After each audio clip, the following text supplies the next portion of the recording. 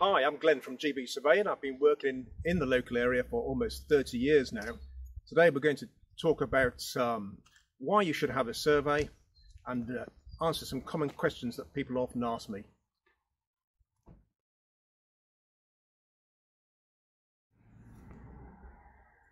People often ask me whether they should have a survey. What I say to them is that buying a house is the most expensive purchase that you will ever make.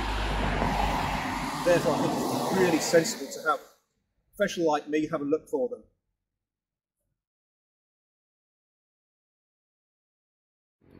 The two types of survey that surveyors usually offer are the residential building survey and the home buyer survey.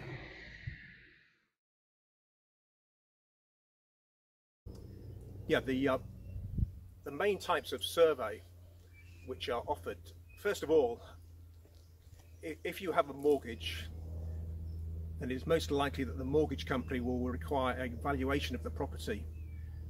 This involves a very brief inspection, and the sole purpose of the valuation is to ensure that the mortgage lender could get their money back if they were to repossess the property.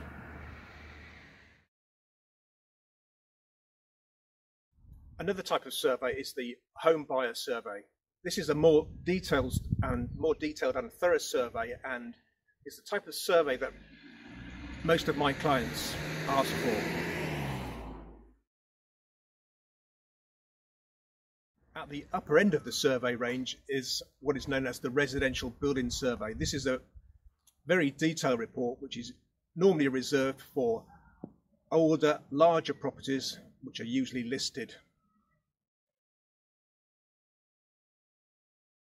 With both the home buyer and the residential building survey, we look at the property from the roof downwards. We start at the roof and work all the way down, looking at the windows, the walls, the doors, and even the pavement around the property.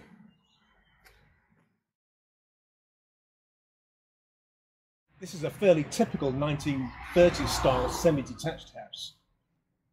And one of the things that we typically look at is the condition of the woodwork at roof level. You'll see up there that there is a patch of decay which will need to be replaced.